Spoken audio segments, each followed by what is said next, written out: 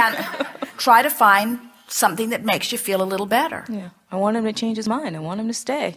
I want him to want me. I want to be wanted for me and no one else. That doesn't feel any better, does it? Mm-mm. So keep talking. I'm just tired of being angry about it. Yeah, we're on the way back to Phoenix, yes. Yeah. It's all right.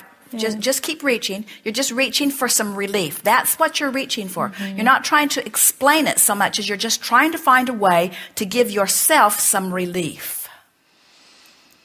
It's okay to feel bad.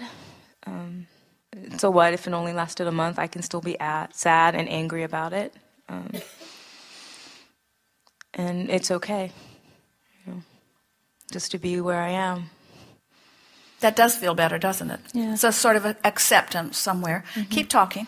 Yeah, and I'm frustrated that that's where I'm always going to be, that I'm not going to get to where I want to go next.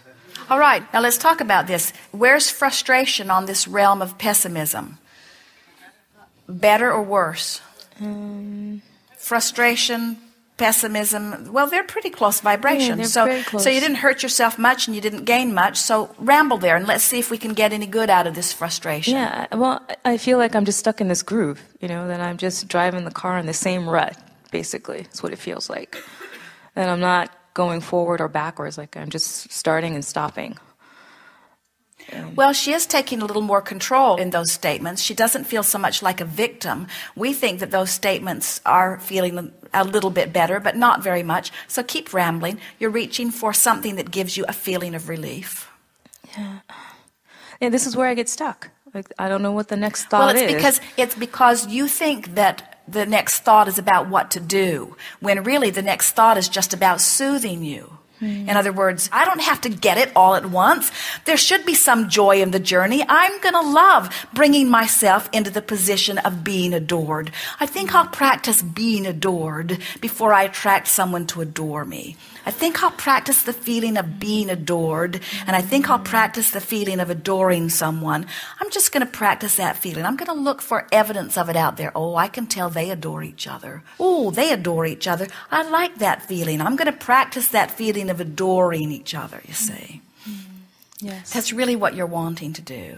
You're a little bit afraid of adoring from past experience. And so that's sort of what's stuck. But you can feel that that's what's necessary, can't you? Yes, absolutely. Have fun with it. Be easy about it. And in the meantime, be playful about it. In other words, the next one that comes, say, well, I want you to know that I'm looking for a life partner, but don't worry, I've already figured out you're not it. So, so let's just have fun. I'm looking for the love of my life, and you're close, but you're really not it. So don't worry. I'm not going to hook you in and make you stay. But meanwhile, want to have some fun? In other words, and then say, pardon me, but I'm looking for a perfect relationship, and you have quite a few of the qualities I'm looking for, but there are a lot missing. Do you mind if I just mine you a little bit for data for a little while? And then I'll be done with you soon enough, and we can go our separate ways. But meanwhile, I will have in other words, that's what's happening. No one wants to admit it. No one wants to admit that I'm just filling time with you while I get more and more clear about what I'm doing. But really, that's what everybody is doing, you see.